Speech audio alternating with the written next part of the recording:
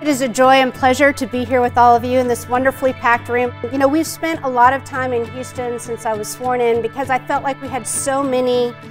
things to repair here and so much progress to make. And I am very excited to have found a collaborative effort so that we can put a bow on this hurricane recovery. And you know, this process of the flood mitigation projects that we're going to be giving out today, this was born through you all, through a public process that exceeded every federal matrix so that we could make our communities more resilient and protect those investments we have and allow our communities to grow the way that they want to grow.